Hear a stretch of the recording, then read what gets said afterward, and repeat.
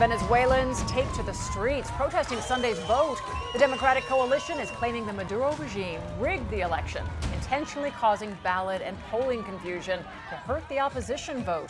The government says the ruling Socialist Party won 17 governorships, while the Democratic-led coalition only took 5 seats. And that's despite projections from independent pollsters that predicted a major victory for the opposition. Yeah, and now opposition leaders are calling for an international independent audit.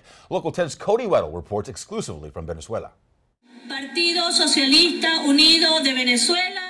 State after state, Venezuela's Electoral Commission president reading the results to gubernatorial elections. A shocking win for the Venezuelan government, 17 of 23 governorships. 9 puntos de diferencia. President Maduro immediately taking to state TV, declaring victory. Polls had projected the opposition would win overwhelmingly as Venezuelans continue to suffer their country's worst ever economic crisis. Here in Zulia State, one of the only 5 opposition victories. Nada que celebrar. The candidate saying, "We don't have anything to celebrate today. The country is calling for change." His fellow opposition candidates immediately suggesting the results could be fraudulent. The government winning some states long considered opposition territory. This, the reaction from the socialist candidate winning Miranda State, the state that saw the heaviest protests this year in Caracas.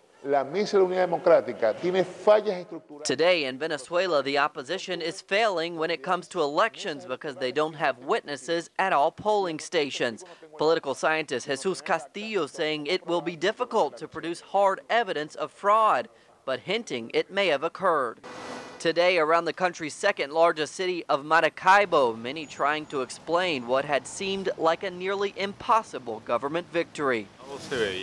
This man saying we could see this coming. People didn't vote because they weren't motivated. But this woman saying this was a fraud. It really seems like it. How was this possible? And today, the U.S. State Department responding to these elections, saying these elections were neither free or fair. Many analysts now believe we could expect more sanctions now from both the U.S. government and the European Union, but whether that would really have an impact here on the government is doubtful, as so far no sanctions have been able to shake the government circle. Reporting live here in Maracaibo, I'm Cody Weddle, Local 10 News.